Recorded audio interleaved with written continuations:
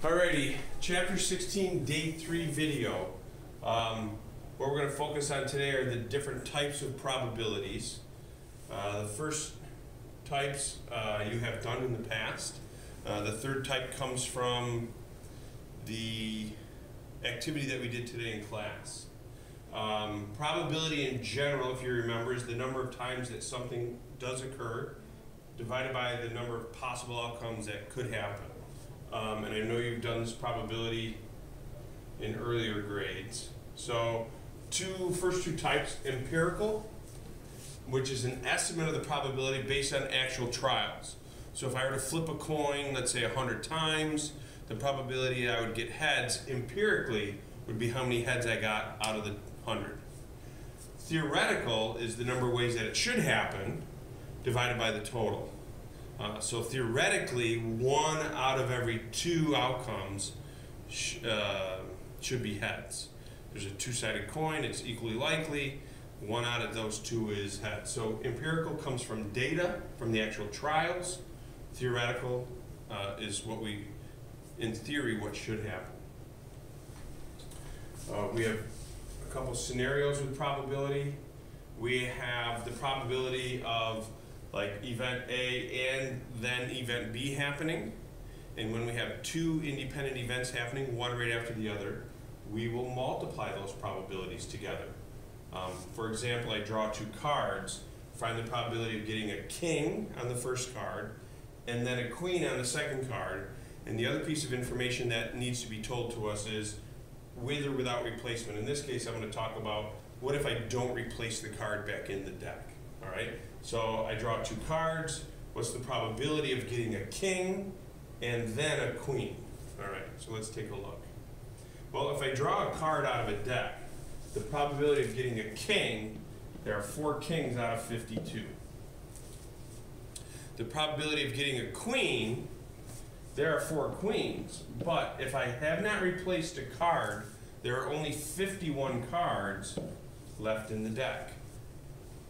Now, a king first and then a queen second. Because I have 2 independent probabilities happening, one and then the next, I need to multiply those 2 numbers together. And I end up with 0.0060 out to 4 decimal places. All right, so probably of event A happening and then B happening, we got to multiply those 2 independent probabilities together. Draw 2 cards from the deck, find the probability of getting a 6 and a 4 without replacement. You might say, well, isn't that the same thing as the king and the queen? Notice, this problem said a king and then a queen, so we have a specific order that they happen in. This was, I want to get a 6 and a 4. Well, I could get the 4 first and then the 6, or I might get the 6 and then the 4. So we have a probability of one thing and then another thing happening, 2 independent probabilities happening, or we got to address this now, or a 6 and a 4. So let's do the 4 and a 6 without replacement. So there are 4 4s out of 52, and there are 4 6s, but again, I'm out of 51 because I did not replace the card. Or means we're going to have to add whatever we get to the next set of probabilities, because this could happen or this could happen. We're going to add those 2 probabilities together. A 6 on the first card is 4 out of 52, and then 4 out of 51 for the 4. So we have those 2 independent probabilities happening, this one or this one, and we're going to add them together. So this is 4 times 4 is 16 out of 2652. This again is 16 out of 2652. And we can keep them as fractions, or you could convert them to decimals. It doesn't matter. If you convert to decimals, you have to be careful with the rounding directions of the problem. If it's multiple choice, a lot of times you'll see them as fractions. So if you can keep them as fractions, that would be great. 16 plus 16 is 32 out of 2652. So if I have the probability of something happening or something else happening, we need to add those probabilities together. All right, now to the activity we did today in class. The activity we did today in class was all about what we call binomial probability. And it's based on whether you can be successful or failure at anything. Success or failure could be, does it rain or does it snow? It could be, do I make the basket or don't make the basket? It could be whether I shoot the eraser, knock over the cup or not, okay? So, remember what we worked with. We talked about the number of trials. We talked about the probability that your success on any one trial